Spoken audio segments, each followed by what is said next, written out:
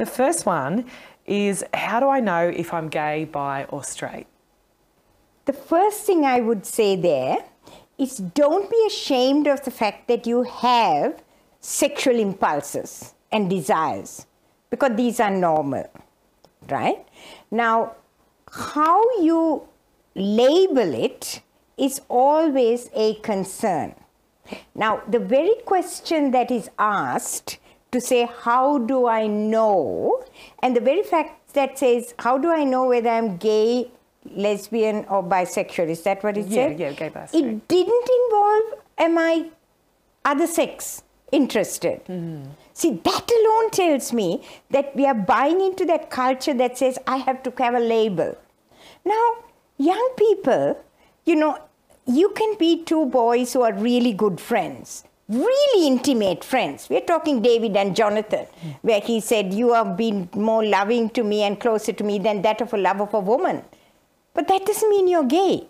Similarly, two girls, you can be really good friends and you don't have to be lesbian. And, you know, I have had grade 6 girl come up to me and say, I love boys and I love boys, girls, I guess I'm bisexual. I'm like, you know what? You're an ordinary young person who is good friends with both sexes. So my response to that first is, don't label intimate friendships. Yeah. Now, as you get older, you may feel more attracted to the same sex or to the other sex or to both. Now, at that time, the important thing to remember is it is an attraction. It is a feeling. And for some people, this feeling can be innate. In other words, you can have a predisposition. We've got decades of research that show that. However, we also know very clearly from research and from the Word of God that self-control, always a choice as to how you live out your desire. So maybe you will grow up to be same-sex attracted. Right now, just be good friends. When you are older, if you have those same-sex desires, talk to someone, you know, just to, like someone you really trust, to work through those, and maybe you do. If you do, know that you have a choice as to behavior, always. Yeah.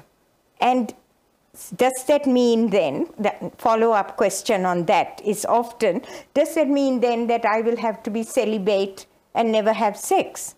Maybe. I mean, some people change, okay? You can go from lesbian, gay, bi to heterosexual. It does happen, but often not. So does it mean you're single, celibate, chaste for the rest of your life? Maybe.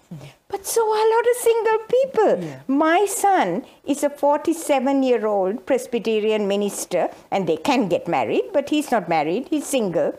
And he likes to say, I'm a sexually satisfied virgin, because I don't have to have sex to be sexually satisfied as a human being. Yeah, wow.